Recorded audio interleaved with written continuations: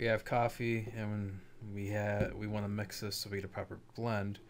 So we're getting a hint here, so just set it to 100 pounds so it's easier to match up. So x plus y, whatever these are going to be, there's a total of 100 pounds. So we'll make the x, the 275 coffee, because we want to get a blend. We want to mix the $2.75 coffee and the $5 coffee to get the 390 coffee.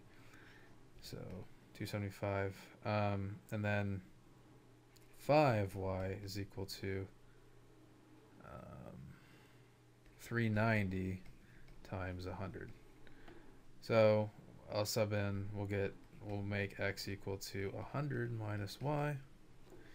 So we'll have 275 is equal to 100 minus y plus 5y is equal to 390. So 275 minus 2.75y plus 5y equals 390.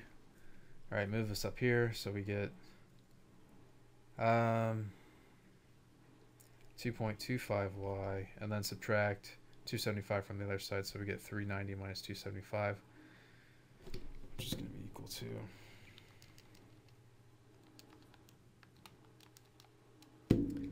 115.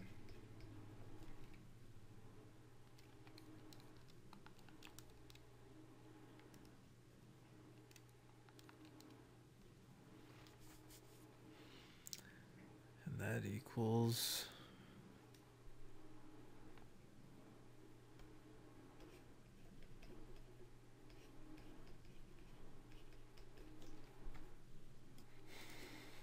51.11. So now, excuse me, 51 pounds, 51.11 pounds. So that means that if you plug that in for y, so we get x plus 51.11 equals 100. X is going to be equal to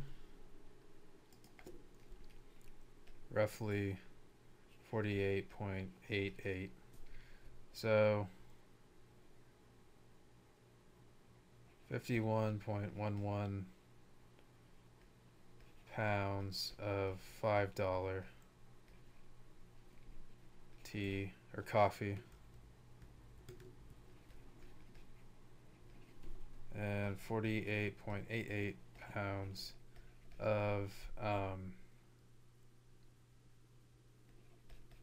275, excuse me, not 275, yeah, 275 coffee. And if you do this, you'll get 100 pounds of 390 coffee. That's it.